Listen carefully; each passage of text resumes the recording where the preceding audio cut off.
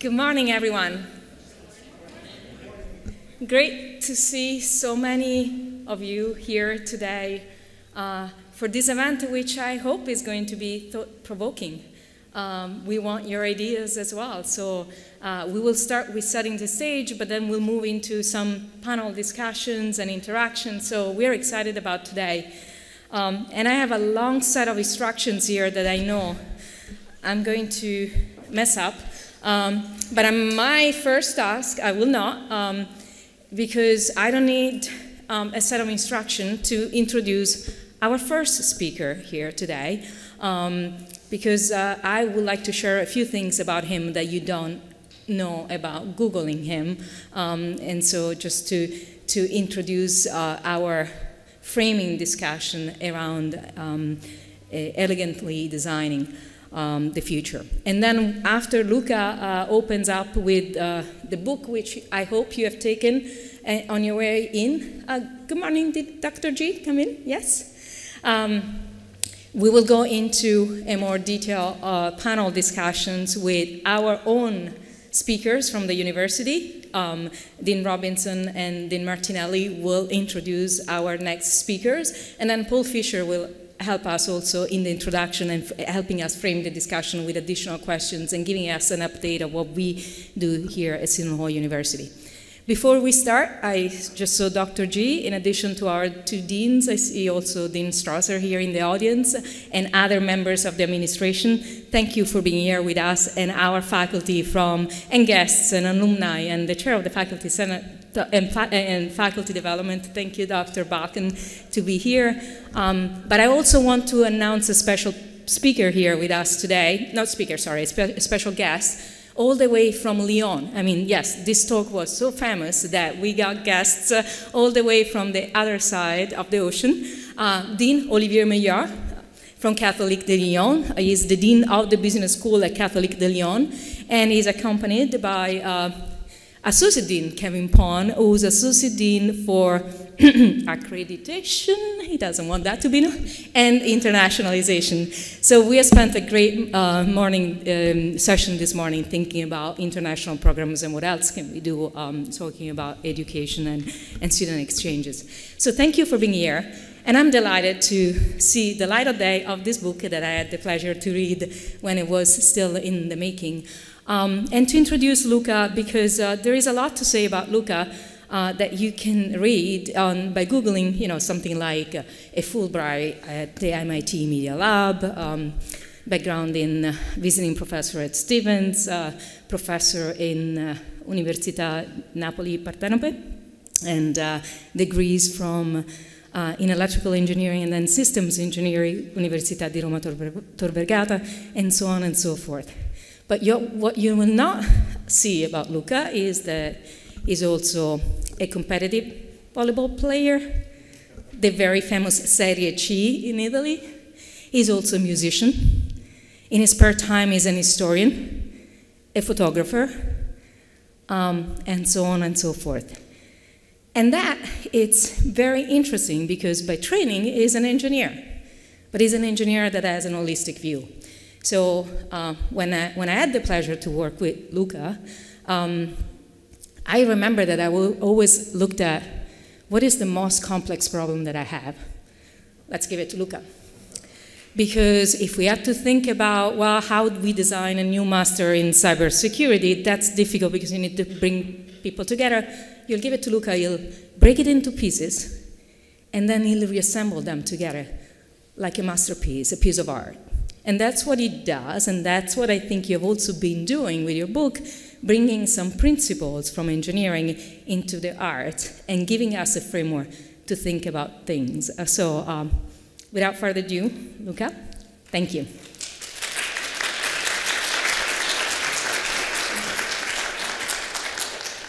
Thank you so much, Katia. Thank you. Thanks to all of you for being here today.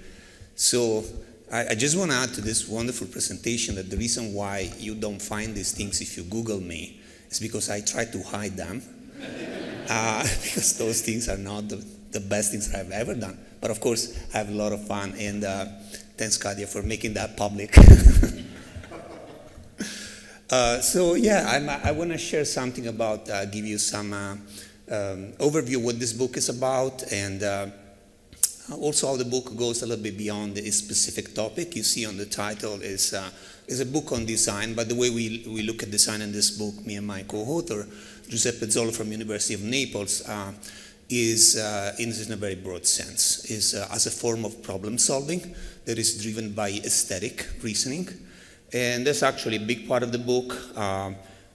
In order for you to have an initial idea what the book is about and what is, I'm trying to advance this.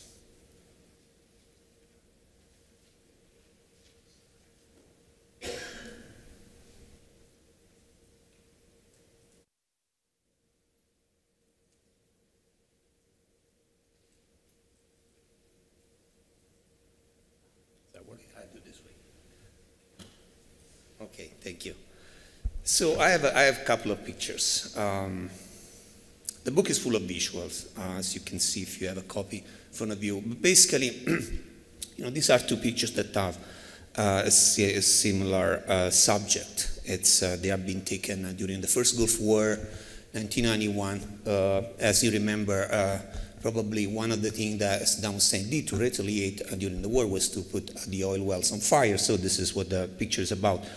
And I'm pretty sure that if I make a poll in this room and ask to all of you, which one do you prefer, most of you, I think a very large majority would prefer the picture by Salgado. And of course, this is subjective. You might have different preference, but normally most people prefer this one. And the reason is, I'm bringing this up is because I want to share with you this key message that is one of the key messages in the book, which is basically the idea that effective human communication is such when we are able to transfer a lot of meaning with less information, or as least information as possible, as less information as possible. So this idea of compressing information and reducing the information that we need to transfer to make our message go through, that's what we try to achieve. And that's what we mean by elegance in this book. So this is what I want to cover a little bit about aesthetic reasoning. So another premise, or maybe more of an argument in the book, is that most of our reasoning and decision making actually is either determined or informed by aesthetic motivation or aesthetic criteria. So why is that? How we got it? And then the core of the book is really about this idea: how do we achieve that elegant communication through design? And we think that we can learn this from artists. The way they package information is unique in this sense, and we frame elegance as a form of good complexity. And I'll tell you more about this later. And then, in more practical terms, what the book offers is a collection of design heuristics, or think of them as problem-solving heuristics. It's very broad and can be applied to a variety of problems that we base on art and science, and of course we provide a number of examples of their application. So why we think aesthetically? For a number of reasons. I'm not going to cover all of this, it'd be too much time, but these are some key reasons. For instance, one reason we need aesthetic reasoning is as a way to compress information. Then we need simple rules to predict events, typically based on naive physics, which is an intuitive understanding of the world, how the world works and functions. Of course, pattern recognition, because we need to reuse this knowledge, this visual knowledge, and apply it to recurring instances of that event. And then finally to make a decision and choose when information is not enough and, more importantly, is ambiguous, so has multiple meanings. And all of this is the product of evolution, basically. That's what I learned by writing this book. I also want to specify what I mean with aesthetic in this book. I really refer to the original meaning of the word, which is also the broader meaning, which is basically everything that pertains to the senses, or the knowledge that we get through the senses that we process through our brain. And the other thing that we'd say at the very end is more of a reflection, of a concern, is that, you know, if you look at this task and why we think aesthetically and what we do with aesthetic thinking, a lot of these things we are delegating to, increasingly so, to algorithms, to machines, to devices. So we probably are at a loss here. So we need to think about also in terms of, I think from our point of view as educators, you know, how to make sure that this loss doesn't take place, or how we can contain that loss. Of course, there's a lot of convenience with digital technology. I don't want to be you know, backward, but we have to, you know, there are pros and cons. And one of the cons is that we might lose some of these skills. So I'm going to give you a couple of examples of how aesthetic reasoning works. So first of all, compress information.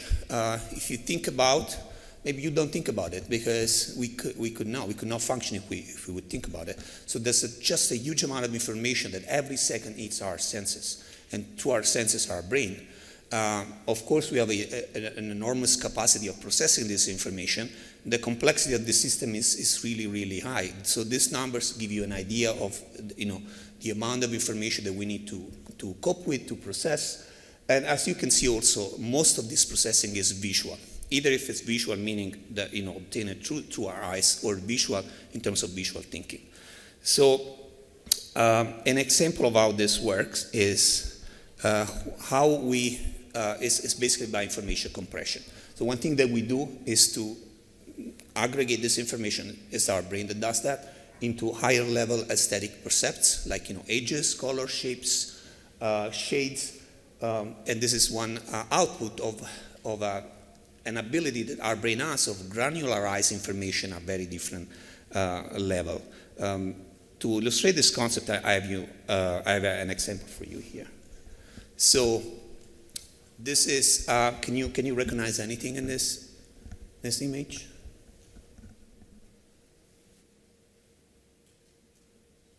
You see anything in it?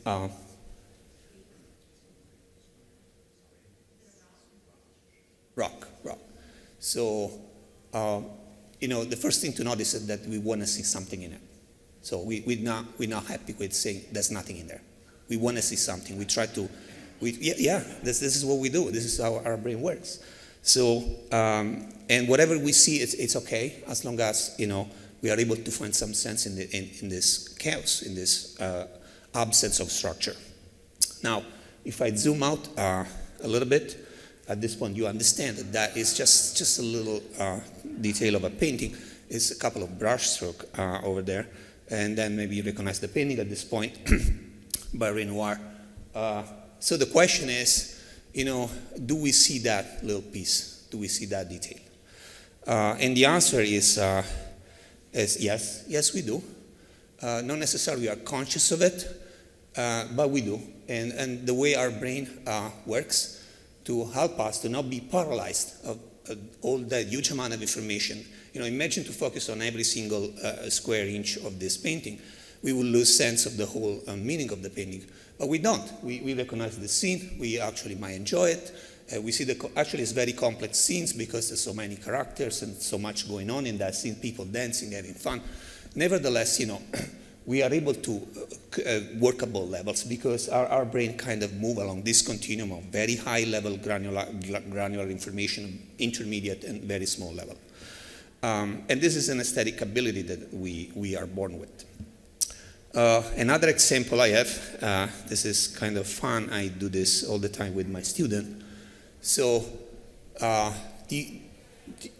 what is this? Do you see anything in this? Can you see anything?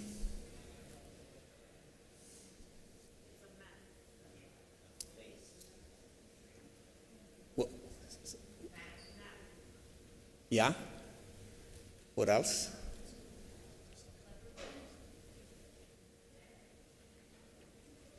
So normally when I show these images to students, you know, we have a little bit of fun and people see the most different things in it.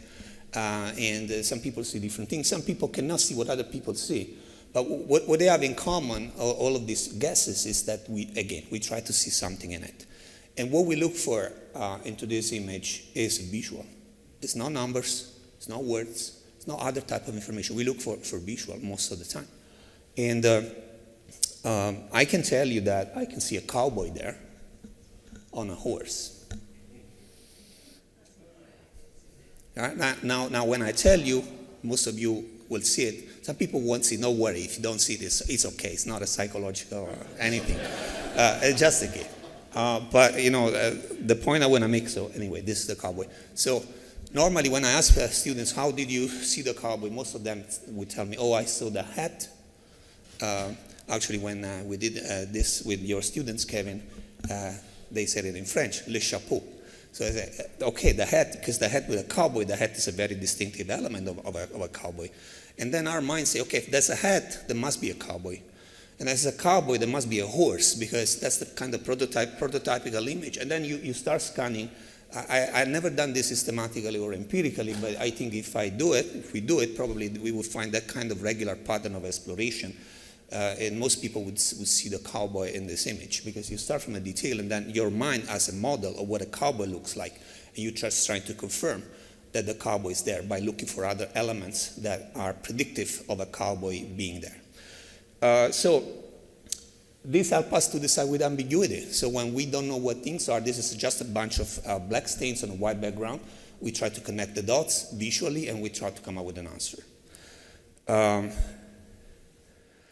So how we got it?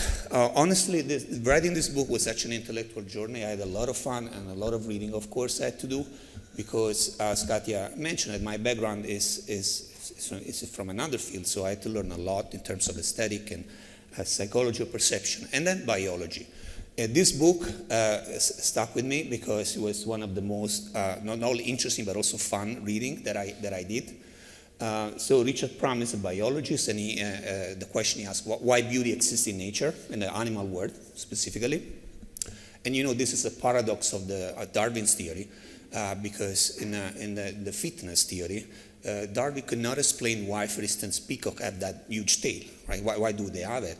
It's not functional. If anything, it's an impediment to any kind of functional behavior like running or escaping predators. Because that is a huge thing, very heavy. It doesn't help you to fly, to do anything except impress the girl of your dream, right? And that's what it is. That's what Prum says. Beauty has just one function. He kind of criticized the theory of beauty as honest signal, meaning some beautiful traits are associated with some kind of exceptional or superior performance, like, I don't know, long legs are beautiful because you can run faster. Now, there's no strong evidence. The evidence is problematic, has never been proved. Although there's a lot of papers that say that it's true, but Prum makes an analysis, say, no, this is not true, it's problematic. Nobody really has proved that some beautiful traits are associated with some kind of superior performance. So he said, the only explanation I find more convincing is this, that basically beauty is self-referential. We look for those traits because we want descendants who have those traits, who are appreciated by others, and so they can reproduce themselves more likely. Which I'm not a biologist, I'm not really interested in this particular aspect of evolution, but for me, what stuck with me was this idea that beauty is arbitrary. And this is a big message. However, what also stuck with me was the beauty might be arbitrary, but it's not random. It's never random. We're not going to find beautiful something that is completely random. Our mind abhors a randomness.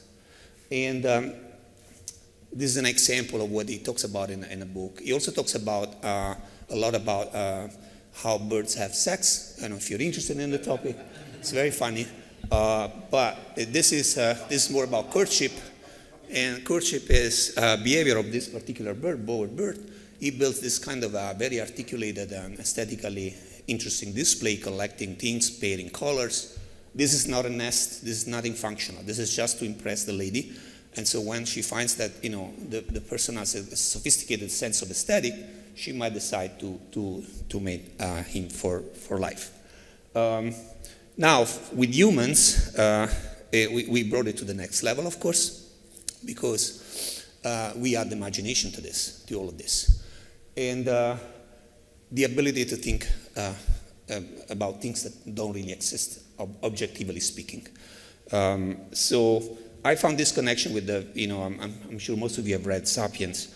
I think he made a very good point when he said that this ability to abstract and to think imaginatively gave us as a species a lot of advantages. And I see these advantages in the first example of arts that we know of. So cave paintings, and most of the time you have those scenes of hunting with many people around collaborating for this effort. And the advantages that I already mentioned are the ability to transmit larger quantity of information in a very compact way. That's what visual do, that's what images do. Interestingly, the ability to transmit this information about social collaboration, like in a hunting scene.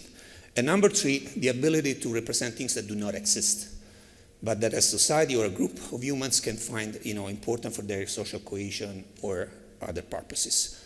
For instance, sometime in this painting you find totemic figures, half man, half animal, and it's not clear what they were. They were religious or they were other type of representation.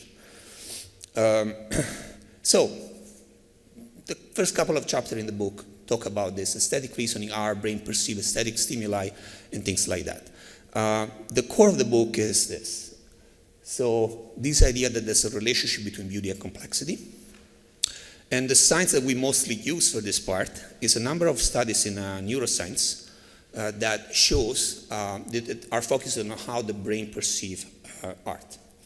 And mostly using neuroimaging, Ramachandran, Semir Zeki, Kandel, they all showed that this intriguing relationship between the ability of appreciating beauty and our ability to resolve complex problems. And again, I'm going to use some visuals here to give you an example. So I have a series of paintings. This is very minimalistic landscape by Carlo Carrà. Then we have a more traditional landscape by John Constable. This is a kind of traditional landscape representation, especially in the 19th century. Then we have a more enigmatic and complicated representation, like in this one, the fall of the rebel angels, in which these angels falling from heaven becomes devils, and in this transformation they become like monstrous figures with a lot of combination of real and imaginary features. And then, of course, we have abstract art, and especially Pollock, and this is something that most people will find very, very hard to figure out what it is, a little bit like the game we played before. So if we put all these things on an ideal continuum from the very simple way of representing something to something that is really abstract or complicated, we can learn a couple of things that psychology of perception found. So a very important result was that on average, humans tend to prefer stimuli with moderate complexity. Not too much, not too little. So most people would try to, and this is not, I'm not considering artistic consideration here in terms of, of course you might have different preferences, you might have different culture, and so there are many other factors in place. But in terms of simplicity of representation, a number of elements in this kind of aspect of complexity, most people would focus on the middle point of this scale. The second thing that we do, our brain does, when we are exposed to complexity is this. So when something is a little bit too complex, we try to simplify. When something is a little bit too simple for what we have to do, we try to complexify. And this is something that is, the first one is more under the attention, for instance, of companies when they have to design a new product. It's all about simplicity, simplicity, simplicity. But in reality, we like some complexity as users. And Berlin found out this empirically, a curve like this. So on the horizontal axis, you have complexity of the stimulus, and then people try to aesthetic pleasure, how much you like it, is more or less peaks in the middle of that continuum. Interestingly and independently, this was also found out by designers like Don Norman or John Maeda. Norman say in his book Living with Complexity that users want or need some complexity. And Maeda introduced this trade-off between novelty and familiarity. In a design, we want a little bit of both. We want something that is known, comfortable, that kind of doesn't scare us, but at the same time we want novelty, we want excitement, we want performance. So how do we combine these two things? What we did, me and my colleague, was to connect this to a metric, which is called effective complexity. Think of effective complexity as a form of good complexity, this type of intermediate complexity we want to achieve. And we found that this is very much connected with the concept of elegance, the way it has been considered in design in some fields like computer science, for instance, or other design efforts. So it has a very similar behavior. So basically, effective complexity peaks when we have this mix of order and disorder, not too much information, not too little information. And the definition that he has, that he provides, Murray Gell-Mann, Nobel Prize for Physics, is this one in words, and also there's a mathematical formulation of the concept. But we, in the book, we kind of simplify to this ratio between meaning and information, the thing that I mentioned at the beginning of my presentation. So how we maximize meaning by minimizing information that we need to transfer.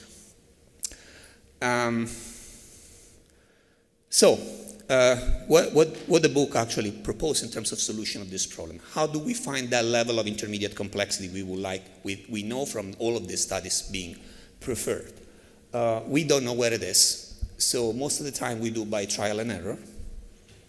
We move left or right, depending if we want more complexity or we need to simplify. And what we do in the book, we provide some guidance on how to do this in an actionable way. So we identified a number of design heuristics. A group of these heuristics help to add variety. So when something that we have is too simple, when the design of our, curriculum is not adequate to the challenge of the complexity of the professional demand of skills and how the market is evolving, for instance, and things like that, we know we need to make that curriculum a little bit more, sophisticated. Sometimes we are on the opposite side of the spectrum. Our curriculum is too much. We are overshooting the complexity of the problem, so we need to simplify it. So we move the other way around. And then, we identify some general strategies for each of this side of the spectrum by combining results from different studies. And so we try to distill this into these 8 primitives.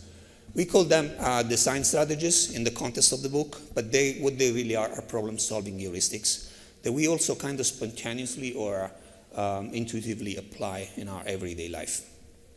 So the way we have written the book is that basically each chapter, except the first 2 chapters, the work as introduction, is dedicated to each of these strategies.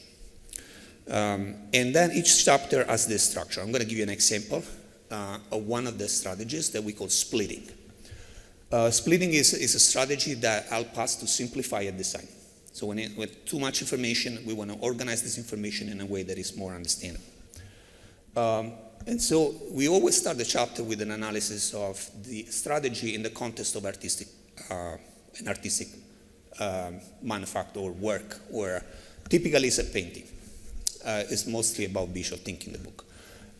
So this is a painting by Vermeer, a building in the Netherlands in the 17th century. It's called Lille Street. So how we analyze this painting only by from the purpose of, from the point of view of how information is organized visually. We are now talking about the history behind the painting, or what is relevant for history of art. We just focus on the way information is organized. And so there's a grid here that creates some level of some patterning, right? And identify 2 levels. Splitting is really about organizing information across different levels, and the ability for the observer to move across these levels to navigate the information. This is hierarchically organized in this way. So you have an exterior. The first level is the exterior, it's the facade of the building. And then you have the interior, which is the room, the space inside the building. And then, more interestingly, you have a mechanism to navigate and move back and forth between these 2 levels, which in this case is a very simple device. It's an open door. Like, think of this painting with the doors closed. It would be a little bit more trivial, right? He opened the door because I think probably, it's just a conjecture, Vermeer wanted us to experience that feeling. You know, when you go, you pass a building, especially if you're new to the place, you kind of wonder, you know, what is going on in this building? What life looks like? What people do in this building? So, you know, this curiosity that is kind of natural, and it created this movement to satisfy that information need. Of course, for art, it's not practical utility. It's just there for our enjoyment. So the second part of the chapter, we apply this idea to some kind of actual design. Sometimes it's a product, sometimes is something else. Most of the time it's a product. So here, I'm pretty sure most of you are familiar with the Nest thermostat, because it's been around for a while. Nest is now a famous company, smart home, was bought by Google a few years ago. So anyway, it started with a thermostat. And the thermostat, Nest thermostat, you have here another thermostat. Most thermostats look like that, the one on the right. Very complicated, very counterintuitive. We usually get lost. We don't know how to fix this. You know, we try. We have to read a very long manual. We don't figure that out, and things like this. What about the Nest? The Nest is very simple. You don't need a manual to start with. We collected a number of interviews in which these two designers, Tony Fadell and Peter Bould, came up with the idea. And they, this stuck with me, what they said in one of these interviews. So we started with the basic observation that 99% of the time what we do with a thermostat, we turn it up and down. Okay? So, okay. So how can we second this natural movement is an understanding is, okay, what is the simplest form that helps us to do this? A knob or a dial. So they came up with a knob or a dial. And this is some kind of Pareto principle at work, because 80% of the use of something is based on 20% of its functionality. The rest we don't use it, right? However, that's not what makes the Nest interesting. So this is only part of the story. Because what makes the Nest interesting is the splitting strategy. Splitting means that information in the Nest is organized at different levels, is accessible at different levels, and it's left to the user the discretion to access that information to the level that we want. So at the very simple level, we just want to do up and down. Okay, fine, heating works, temperature is fine, I don't need anything else. But the Nest comes with a lot of sophistication, if you want. And the idea is that basically you can hide complexity. You have to hide complexity. However, hiding complexity might not be a good idea. First of all, because complexity is there. We cannot ignore it. Even heating a house has its complexity. You know, different environments, different needs in different environments, different people with different preferences, energy cost, seasons. It's a very complex system if you want to automate that, for instance. So yes, we want to hide complexity because we don't want to scare the users. But the problem is, how do I exit? I call this, how do I exit? Because when I enter into complexity because I need it, I also need to step back and go back to my simpler world, because I don't have the time to deal with complexity all the time, right? So what they do, they invented a number of ways. Now some of these are obvious, like for instance, creating an app where most of the sophisticated functions are dislocated. So that if you want to use the app to optimize wherever the heating system, you can. Otherwise, you know, you might just ignore that an app even exists. They created a very, they were among the first companies who focused on this idea of an unboxing experience. So this idea that, you know, the first time the customer meet with your product is fundamental in terms of emotional relevance and reaction. So if we scare the customer at that point, the user at that point, with a lot of complexity, you know, we're starting with the wrong foot. So simple, neat inboxing, very easy way to connect this to your existing heating system and things like that. That's another example. I probably am going to, I don't know if I have time. Well, maybe quickly. So this is an example of a strategy that actually does the opposite. So the splitting strategy helps us to simplify a design. This one helps us to add variety. So make it a little bit more complicated and interesting if you want. So again, we start with paintings. Modigliani is an example of emphasizing this idea that you can introduce some deliberate distortion, because of course he knew how to design a face, but he made these different faces because he wanted to emphasize something. And probably one aspect was, the long neck is associated with femininity or beauty, feminine beauty. So caricature is the same trick. Like, we have an average face that is nobody's face. And then our face is unique. And then, of course, this is done for mocking intent or for humor, whatever. But caricature are more interesting and more loyal, if you want, representation than that one in the middle, because they really capture some feature that makes that person, right? So when it comes to design, one of my favorite stories is this car, the Jaguar E-Type. It's a vintage car. Enzo Ferrari, the founder of Ferrari, said that this was the most beautiful car ever designed. So I think we can trust his taste. So you can notice the shape of the car is very, very long, unnaturally long. And of course, this conveys immediately the sense of speed, the sense of agility of this car, being a sport car, very fast car. So how that came to be? Well, that was the evolution of a racing car, the D-Type. Now, the D-Type was that shape for an engineering reason, because they had to fit a big engine in the car for racing. When they created a commercial one, there was no need for that powerful engine. Probably was not even allowed to have that kind of engine on a regular car. But nevertheless, they kept the shape. They could have made it shorter. They didn't. Because they understood that people would associate that shape with speed, with sport, with racing, and that was one of the reasons why they would buy that car. Also, it's interesting to notice that when you emphasize something, you have to change other features in the car that kind of serve that emphasis. For instance, the shape of the headlight, which is a little bit like elongated as well. Of course, you have to do that to second and serve the main emphasis. So the book is pretty much a long list of examples. These are some. I'm not going to present, of course, them, just to give you a taste of what the variety of what you can find there. Some are more contemporary, some are more like traditional. Sometimes it's also a couple of advertising campaigns that we consider it, like this one, Think Different or L'Oreal, because I'm worth it, in the context of what we discuss in the book as elegant communication. We also have a couple of cases on elegant organizations. Olivetti was an Italian company that pioneered this idea of introducing beauty, not just in products, but also in the way they manage the company itself, and especially people. And it was very productive. They created the first desktop computer in the world, the Programma 101, which is the one in the middle.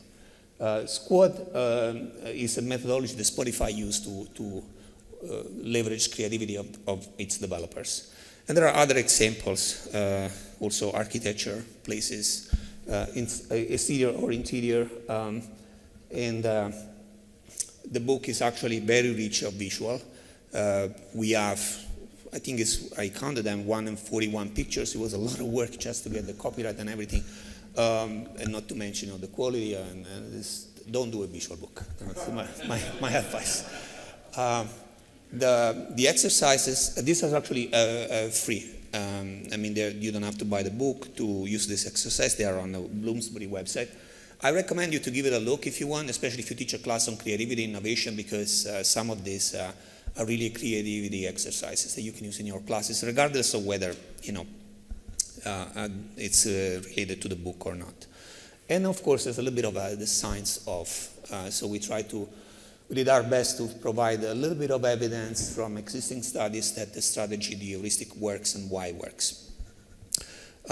So the book is out. We managed the last minute to get it. There's been a little bit of logistic complication for reasons that you can imagine, including pandemic, war, and Brexit. The publisher is based in London. So they told me, we are sorry, we're doing our best. So it's not yet available in the United States. The launch has been postponed to the end of May. But thanks to Katya and Christine and the publisher, we tried to do their best. We got the copies, and very happy about it. So I'm going to stop here. We also have a blog, in case you want to follow me there, which we publish things from the books, a little bit, and other reflections on this idea of elegance in design. And again, thanks a lot for listening to me. And if there is any question, if we have time, I'd be happy to yes, answer. Luca, we will take only 2 questions because we will move quickly into the panel and continue to digest this as we move forward with the conversation. But I wanted to, if anybody has a burning question, please use this mic or over there. I do have one while you think about your question. Gestalt theory was before this, and yet you're connecting it with beauty. Why wasn't Gestalt enough? What's new that you're bringing with this notion of tying it to beauty? Well, I think what we did was to put together a number of pieces from different fields. And so the first thing is this relationship between beauty and complexity, and how that can be applied to design. So the idea that beauty is not just something ornamental or something even functional to certain purposes, but it's something that at a very higher level helps us to think, to analyze information when it's structured in ways that are not obvious. Number 2 is the way to quantify this. Now in the book is written for a larger audience. We have some papers in which we have tried to use that metric, effective complexity, in a more rigorous and mathematical way, studying interfaces. And basically we found out, that effective complexity predicts things like aesthetic pleasure, usability. And so when a design is effectively complex, which in our language is elegant, combining this mix of order and disorder, it works better in terms of what the users do with it and how they perceive it. That's good. Do we have one more question? Oh, sorry. Yes. Yeah. Cesar Bandera. Gracias. Saludos, Luca. Actually, on the issue of Gestalt, so visual attention, eye motion is all the research that's going on, in that this perception is not static from an image, but we tend to build it from saccades. And user interfaces now aren't just how do we set up a website, but how, actually what you were saying, how one navigates through complexity.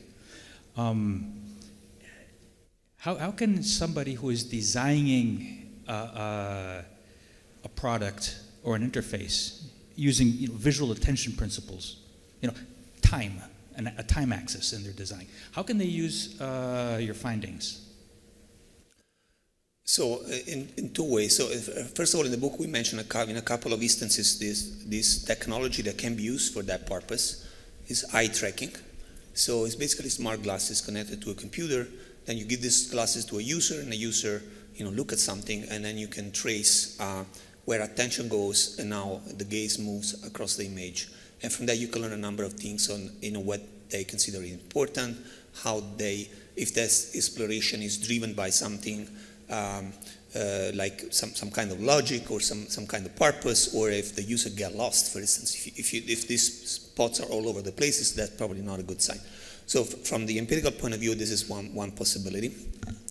And then from the methodological point of view, the idea is that basically this combines a little bit with design thinking. So the idea that you have to use this principle, you can use this principle to combine, to create multiple instances of the same interfaces while being guided by this principle. For instance, there's too much symmetry, let's try to break the symmetry. Or there's no obvious visual center in an image, maybe we need to create one. Or maybe there are more that are competing between them, but not in a good way. So all of these strategies actually give you ideas on what to change on a very general level on the interface. And then, of course, you have to experiment, you have to measure so that you can have evidence that it really works. But it should, if the theory is correct, and it's not our theory most of the time, like for instance the theory of visual centers, there's a ton of studies, and it should work. So if you find a good visual center, you have a key to redesign your interface, for instance, in a novel way. Thank you. So I would now ask if I can follow directions so that you sit in this part of the table, and I would like to invite my colleagues here in the front row, Dean Martinelli, Dean Robinson, Mark Juszczak, and Edrex Fontanilla to join us in a panel. So we'll continue from here. Thank you. Perfect. And I will ask my colleagues to start with a little bit of what we do here at Seton Hall University as well, and introducing our speakers. But one thing that we wanted to do now is continue to think about applications. And Luca, you already mentioned the one when you said if you want to teach a course in creativity and innovation, this could be a useful framework for you to use. So what ideas, what can we use this and other ideas to build? The future of some fields, and how we have to rethink about fields and what are we doing and what we would like to know about what others are doing. So I'll pass it next to my colleagues from Seton Hall University, and we will then do an introduction of our speakers. Thank you. Or you can use that one. Great. Good afternoon. For those of you that don't know me, I'm Joseph Martinelli. I'm the interim dean in the College of Education and Human Services. And right now, it's a pleasure to meet you. I went through your book. I have so many questions. And I love that you have Frank Lloyd Wright up there if you get a chance. Have you ever been to Falling Water? No. Oh, it's not too far in Pennsylvania. You will love it. I was going and then COVID happened and then they closed it. Yeah, I've been there twice. It's amazing. It's an amazing mix of nature and aesthetic. It's what it is. So, a little bit about my background, what we're doing now, and how we fit in here in the College of Ed. The College of Ed, along with the College of Arts and Comm, we're in the middle of a new unit redesign where we're bringing both these units together. My background in the College of Ed, I also have run, and I'm part of the instructional design and technology.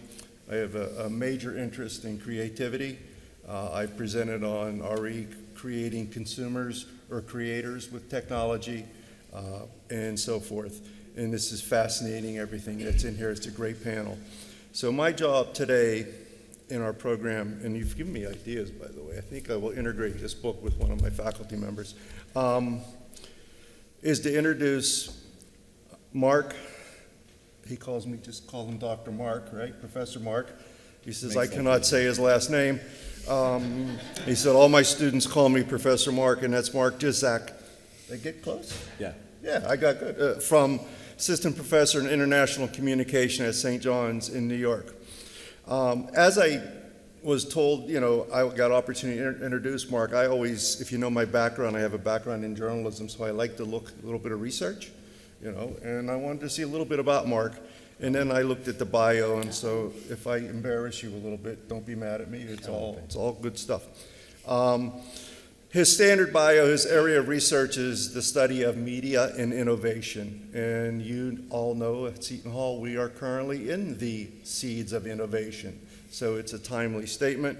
He's an advisor on human rights technology for the Vatican mission to the United Nations. I found an interesting note that's not on here, and this is just through discussions with Mark. He has studied in India, and he also, and I'm going to jump around, has an amazing book on Amazon. This is for Mary Balkin out there, called The Hymn of the Avatar. It's a book on poetry. So you may want to check that out. I've checked that out myself. Mark is interested in inventions, problem solving, information sourcing, problem analysis, knowledge creation processes, fuzzy metrics as opposed to unfuzzy metrics, innovation management, and the sociology of media and applied epistemology. So that's a good statement Mark has, which means he's a Renaissance man. Okay, that's essentially what that means, right? Yes. Yeah. He's agreeing with me. He's learned. Professor Mark holds a doctorate from Columbia University in Education with a cross-specialization in organizational innovation and cognition. It's really a cool background if you dig into what he's done. He's a published author, which we spoke about. Internationally respected scholar, has spoken throughout the world. He's been quoted in the New York Times, Forbes, and he has consulted with Fortune 100 directors and principals. Interestingly, he has taught courses in mass comm, which I've taught courses in mass comm, multimedia communications, new media, international comm in Europe. media and comm research. He's just a comm media culture and society. Amazing list of classes that he's taught. He has 3 books out there right now available on Amazon. Remember, you go to Amazon and look them up. One is called Solarization, which is his, I want to say it's a 2010 book, I believe, on economic development of the solar system as an alternative energy to violence-prone globalization program. Interesting, available to download. His other one that I really was fascinated by, which I purchased today for my Kindle. I'm a Kindle person. Mary Balkin does not like it that I read Kindle. I'm sorry. Is Empowering Innovators. His Empowering Innovators is a collection of essays that focuses on the management of innovation. As I tie that word in again, innovation, and I did a quick skim through. And do you mind if I read a quote from your book? Don't mind. Oh, thank you. He has a quote that stuck out to me this morning. And if you know me, I go through and as someone who was a certified English, I use stickies. So I grabbed this quote out there, and I think this is very appropriate, Renee, to what we're going in right now. Fear and naivete must work together, side by side, to convert the irrational into the rational and to create new knowledge that can be applied to new technologies, right? Mm-hmm. And that's really applicable in what we're doing now with change. And that's stuck, you don't mind, I'll probably print that out and put that on my wall. And it stuck out to me that I think is very interesting as people do not embrace change.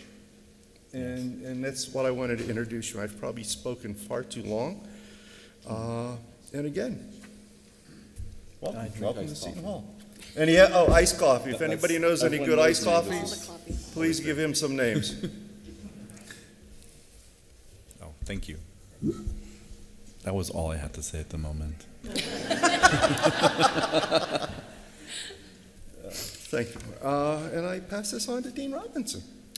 Thank you, Dean Martinelli. Much appreciated. Good morning, everybody. It's lovely to see you today. And thanks for the opportunity to engage a little bit about what we are doing. Thank you. How polite. We also have matching shoes, if you didn't notice. We didn't even coordinate that. It's wonderful to have an opportunity to visit with all of you today and talk a little bit about what we've been doing. And I think that our speakers here today have had us thinking quite a bit. We first had the opportunity to interact with our colleagues last week. And since that time, I've been thinking a lot about this concept of design.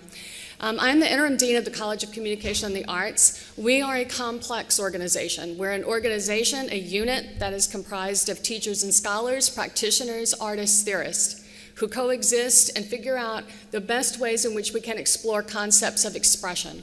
So if you want to know why art history or music or public relations or journalism or communication or media studies or any of our other wide swath of courses live in our area, it's because we are expressive.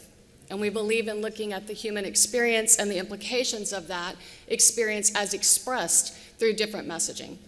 Now that said, our conversation last week about design and our conversation really here today has a lot to do with what is that we see as impactful, what is change, and how do we navigate that. And when we look about seeds of innovation and we think about the strategic plan, design is through that entire document. And if you haven't had a chance to think about it in that way, I would encourage you to, because everything that we're doing here at Seton Hall currently is requiring us to redesign, from advising, the student experience, to career readiness, to our colleges and schools, to the way our disciplines interface. So the conversation here today is to help us jumpstart that and think about ways in which we can further implement things in the College of Communication and the Arts, the College of Education and Human Services, and our broader campus. I will share with you from the communication and the arts perspective some things that we've been doing that have challenged us on the design front and that I think are really good spaces and places and schools of thought. One of the big takeaways that we have had is the chance to redesign classroom spaces, instructional spaces, indoor and outdoor spaces. We've had a chance to take on a major renovation of our TV studio. We're looking at ways in which we can infuse not only more technology, but how can we change that space so students experience media creation differently. That's also challenging us to think about our classroom spaces, which now we're preferring something more like creative spaces. something you probably read a little bit about. And they're starting to think about why a classroom isn't a classroom anymore, because now we're content consumers and creators. So how can we then come together from different disciplines to enhance that? I think another thing we're looking at is the role of theater. We have a major renovation going on now in our university center that's allowing our theater to become showcased even more so. So how is the human experience depicted in theater, and what can we learn from education, what can we learn from science, what can we learn from anthropologists, et cetera, that would allow us to think about how to recreate and better understand human experience. We also have projects going on currently with WSOU, some upgrades there, thinking about how all of this is going to change and better prepare our student experience. So we've been very fortunate. And while some people see Seeds of Innovation and this interesting partnership that we're moving towards as a challenge, we actually see it as an opportunity. And we'll talk a little bit more about that later today. I want to share with you an opportunity that I've been really excited about since last week in learning more about our impact talks and about our speakers. But we have a colleague with us here today that is equally as impressive as my colleague here to the left. What's brilliant about this are all the thinkers here that are messy in nature by way of our fields. And if you're a really good instructor, you're a little messy, because that's how it works. It's about experimentation, right? So we're joined by Edrex Fontanilla here today, and I want to share a few things about Edrex.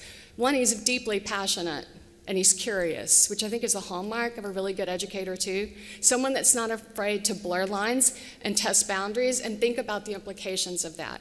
I think something that's very important is he's an experimental filmmaker. I want to focus on that experimental filmmaker part. Experimental, which is something I think if you're in design and you're thinking through challenges and problems and opportunities, you tend to have to be a little bit of an experimentalist. He also believes in creative practice. He's an artist who actually fuses sculptural and computational methods, right? Think about that, sculpture and computational methods, and explores perception, materiality, and temporality. So what you're probably starting to wonder is, where do those things intersect? How does that work, and what does that create?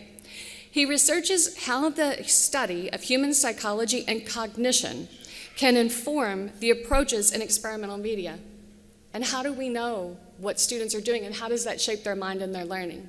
So today we're going to have an opportunity to visit with him and the work that he's been doing in gaming and emerging media, design work, and how that influences what we do with media and the education of our students. Again, you're probably starting to wonder, that comm arts and ed human service thing may not be a bad idea, right? Edrex. Thank you very much. I think, Mark, were you going to share? Is it our chance to speak? Yeah. Yes. Oh, then you go first. He's already said he's done. He said thank you. Yeah, you go first. Really? Yeah, by all means. Good afternoon, everybody. Dean Robinson, thank you very much for that introduction. I have to say it is a real privilege and honor to be part of Dr. Iandoli's book announcement, and I am tickled happy to be able to see and be in the same room with Dr. Passerina once again. As Dean Robinson said, I'm a new media artist, first and foremost. But the component of my creative practice that I want to emphasize today is that so much of my intellectual identity hinges on interdisciplinary collaboration, right? So, my degrees are in the arts, visual art, music, and literary arts. But I have enjoyed close to 2 decades now a collaborative exploration with someone who primarily identifies as a neuroscientist. And so the sculpture that we create explores the different ontological states between digital art object, right, and physical object, in the hopes that by merging the two, we might explore the materiality of something that you can't necessarily feel, or maybe take a physical object and have it inherit the mutable characteristics of the digital correlate. Basically, those are big words to describe the fact that we're playing with the old and the new, marrying the two to create unique experiences. And as Dean Robinson said, we're bringing to bear what we know about how we see the world, how we perceive the world to inform our creative practice. But at the end of the day, what I always feel vulnerable about is, after giving an artist talk, someone in the audience asks, well, Edrex, are you measuring, galvanic skin response? Where does that work, fall within the veridicality scale, right? And I can't help but look to my collaborator and say, oh my gosh, Dr. Sultan, what are we doing? What's our sample size? Is this a legitimate endeavor, right?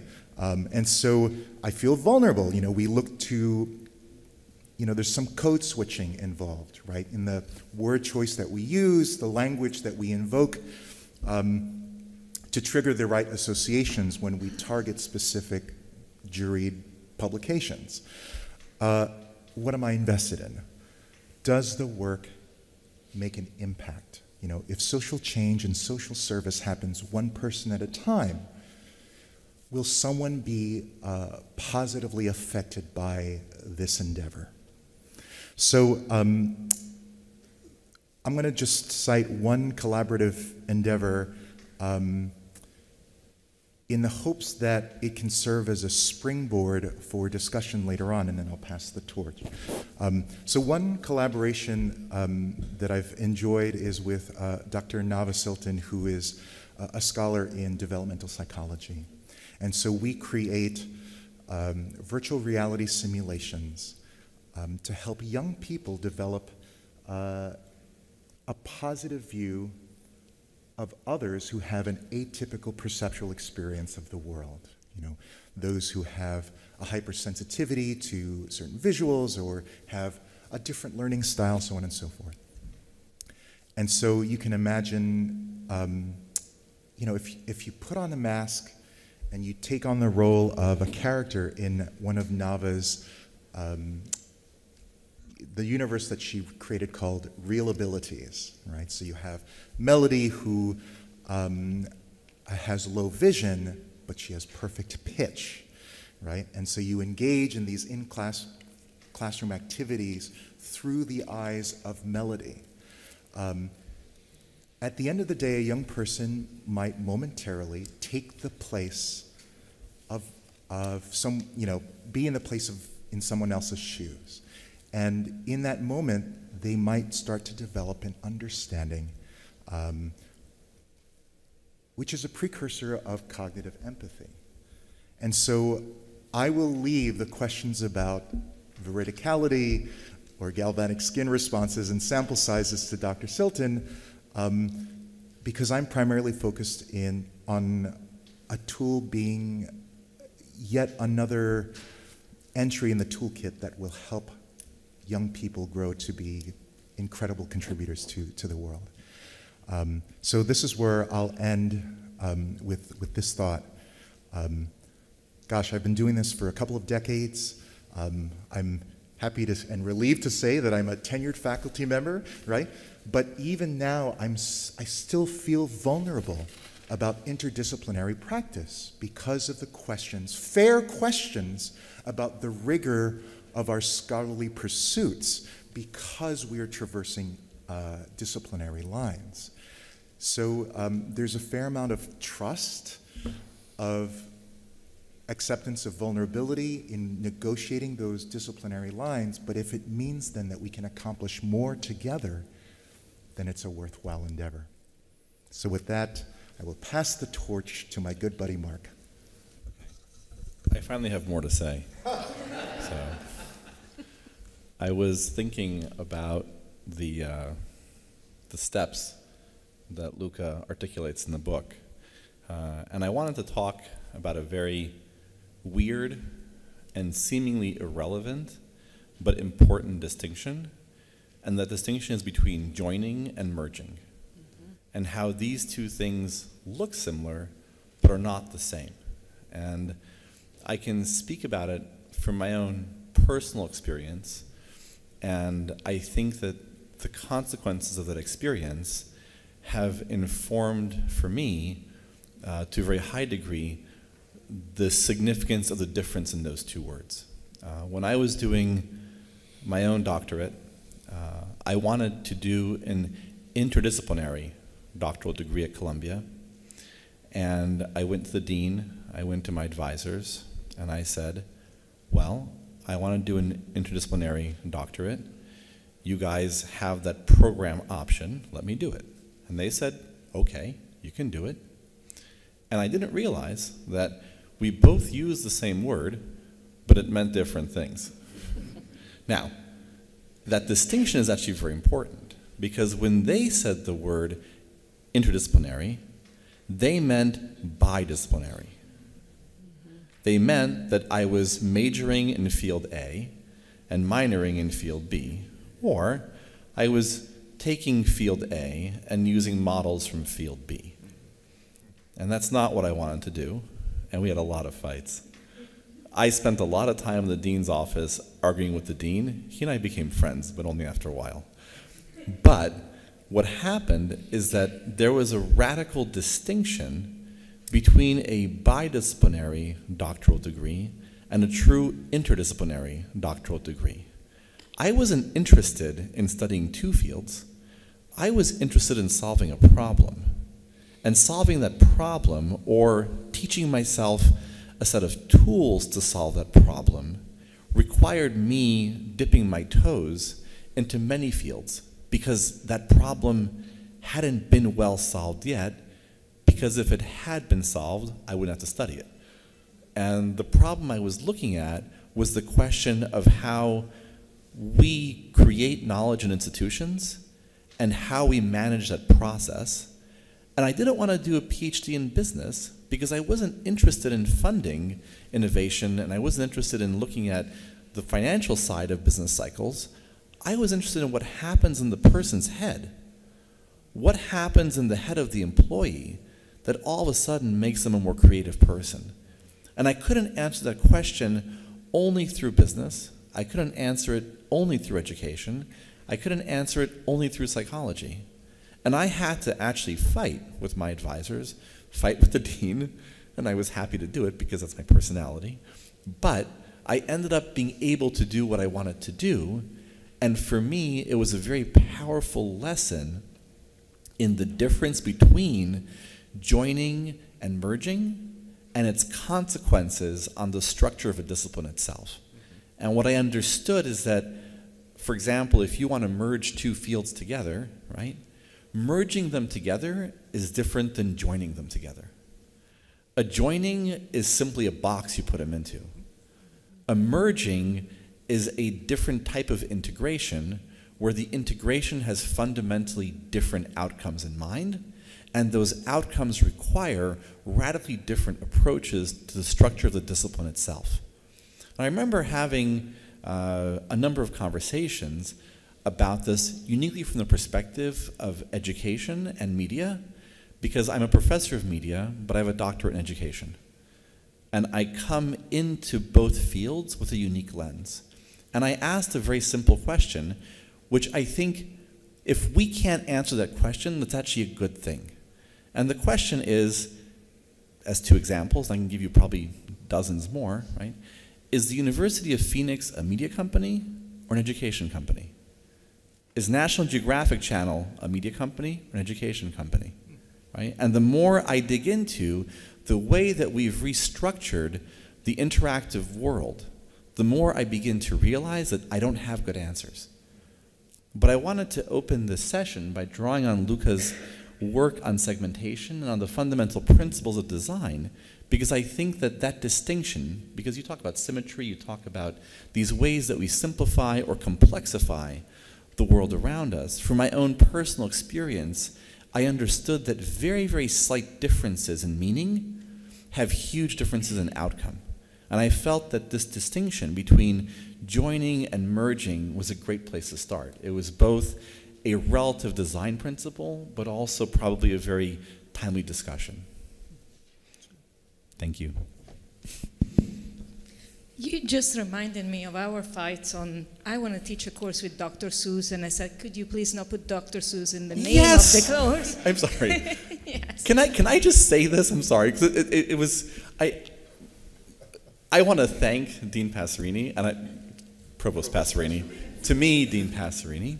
And I want to thank Professor Montero, who's sitting quietly and watching me with horror. Several years ago, I asked then Dean Passerini if I could teach a master's degree class, International Comm, on Dr. Seuss. And I made my case, and I was allowed to do it, but it took a while. But ultimately, I was able to teach a class, and the class was called Dr. Seuss and Global Media Ethics. And it was a co-reading seminar where we took the different levels of co-messaging between classical Seuss texts and the commentaries or relevant books of their time. So in 1 week, students read, for example, The Lorax from Dr. Seuss, but they co-read it by also reading Rachel Carson's Silent Spring, which came out at the same time. We read Horton Hears a Who, which is of course an allegory about the atom bomb, along with John Hershey's Hiroshima. And the question was, how do students come to understand these multiple levels of expressiveness at different audiences and the power of messaging in those vastly different formats? And it was an incredibly successful class. I'm very thankful for the chance to bring Seuss into the classroom. The funniest thing was watching my graduate students who have children steal their kids' Seuss books for class. Like, I need this, you don't need the Lorax, I really need it now. So. Thank you. And this has nothing to do with the other fight on, I want to open a journal on space archaeology. Yeah, no kidding. How many readers are there? But let's stay on the practical. And let's go back to her art, because Mike and Edrex and Luca and everybody always are out there in space. And I wanted to bring someone who helps us get things done at this university, Paul Fisher, to give us also an update on how he's supporting a lot of our ambitions on doing the new things through technology, and then guiding us on the next steps of our interaction. Thank you. Well, I'm glad she said it. That was deep, and I'm not that deep. So I appreciate that. So I'm Paul Fisher. I'm the Associate Chief Information Officer at the university and also the Director of our Teaching and Learning Technology Center. I'm excited to be part of the program and meet our guests. There's a couple things I can unpack just from the talk.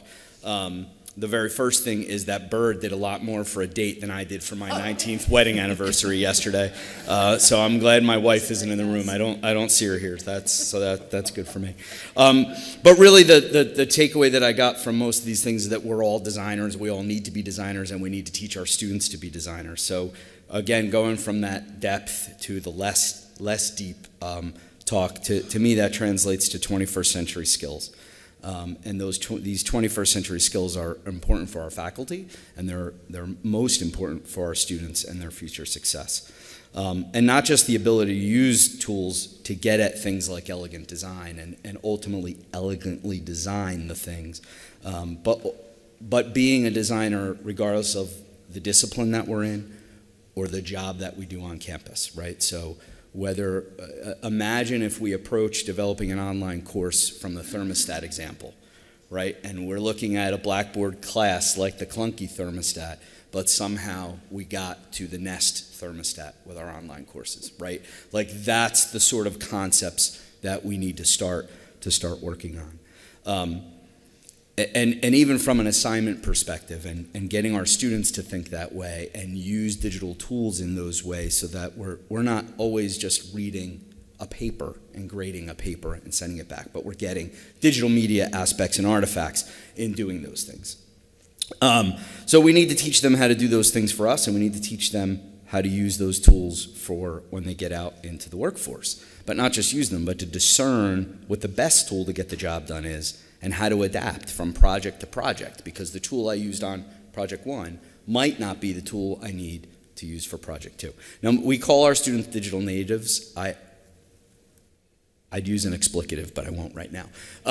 I think our students are not afraid of technology like many of us were when it first came onto the scene. They'll use it, they'll jump in if they want to. There's 1,000 times a week that goes by where my kids will tell me, Dad, I need help on this. And I'll tell them, well, pretend it's Snapchat because I didn't teach you how to use that.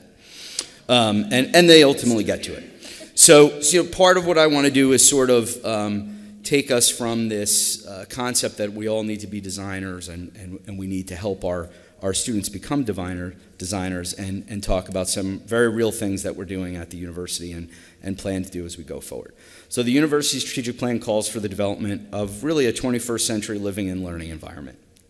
The evidence of that plan's launch is obvious on the green when you look at the renovation of the University Center, where our students will spend a whole lot of time with a whole lot of new technology, and the renovation of Bolin Hall, which is happening as we speak. So from the living perspective, we could see the plan really take its shape. I wanted to take a few minutes to highlight some of the projects that aren't so visible yet, but that address the digital learning environment and that will allow our students and our faculty to become these designers and both utilize tools to help them use the aesthetic principles that Luca was talking about to get at much better products. So Harvest Our Treasures, Goal 3 specifically calls for spaces and experience where students can practice what they learn in the classroom. And with those goals in mind, we are in the final stages of opening a broadcast room that's been incorporated into the esports facility in Jubilee Hall. Here, students in sports media and broadcasting might call their first match, cut highlight reels of games, or conduct interviews of our championship teams. Just small plug, 2 championship teams this season. We're in the planning stages of outfitting a learning space that will simulate elementary and secondary education classrooms where future teachers can practice their lessons and their plans and experiment with technology in a low-stakes environment before they ever get in front of live students. You know, we push them out there sometimes into the deep end of the pool. Perhaps my favorite project, and I think Dean Bushman left, so this joke will go aside. It wouldn't go over as well, but it's funny that I call it my favorite project because I'm working with him a lot. Most people get that. But really, it could be the most impactful project that we have going on right now that impacts the entire community. And that's really a project to transform the library and the TLT Center from a space perspective to ensure that we provide academic resources, space, and technology that students need to reach their academic goals. This might be the biggest investment we'll make in the library and technology in the last 25 years. Modern study rooms with built-in technology, the possibility of 24-hour zones so our students are doing work when they need to, when they feel most comfortable. With available technology like 3D printers, virtual reality creation rooms, audio booths for podcast creations, a schedulable studio for recording on-demand videos, all in use either to teach or to show a learning outcome. Very specifically, having support staff co-located in that space to help students and faculty incorporate these activities in their teaching and learning objectives. So the campus-wide conversation will start today. We'll continue this through the next academic year in collaboration with our Teaching, Learning, and Technology Roundtable. My co-chair, Mike Taylor, is in the audience. Some of our co-chairs of our committees are here too. On May 5th, we'll begin the investigation of the possibility of becoming an Adobe Creative Campus. Hopefully you've all seen the announcement that we sent out yesterday that on May 5th, don't get your hopes up yet, guys. We have a lot to talk about. I saw lots of reaction off to my left, right in front of me. And I'm glad you're excited. I'm excited too. So on May 5th, we'll bring an evangelist from Adobe. He's a professor of English from UNC Chapel Hill. And we'll start the conversation about providing those, what we think of as foundational tools into being designers and putting in the hands of every student and faculty member. What we want to do now over the next 30 minutes, first we want everybody to grab lunch, but our panelists and our deans are each going to be at a table in the back. And there are 3 questions that we're going to address at each table. So I guess from my left to the right, we'll call it 1, 2, 3. So the 3 questions are: how do we help each other be innovative within our specific discipline? And Edrex talked about that. How do we define our space and environment to align and support our program objectives? And how do we manifest the collaborative experience amongst the different disciplines? So our goal today is to brainstorm on how we could support our teaching and learning goals, leverage our guests' experiences and expertise to achieve the success that we need at Seton Hall. So if everybody will grab some lunch and then make your way to one of the tables, We can move chairs around. We'll keep it very informal. And we want to spend the next 30 minutes sort of unpacking one of those questions at each table. Our guests all know which question they're supposed to address. So, one is about innovation within a specific discipline. 2 is about space and environment. And 3 is about collaborative experiences among disciplines. So we'll spend about 30 minutes having that conversation with our experts and our guests, and then we're going to report back. So someone at the table will probably be asked to be a speaker. So be prepared. Thank you. Hold on. Before we break, as you do grab your lunch, we have also arranged for Luca, you're going to go lunch free today, to sign the book if you like to. We have arranged for that table that. So before you line up, we will indulge your courtesy to. I always like to read a book that has been signed by the author. So please take your book and let's have that. Thank you. Thank you. I know, exactly. We have to work for it.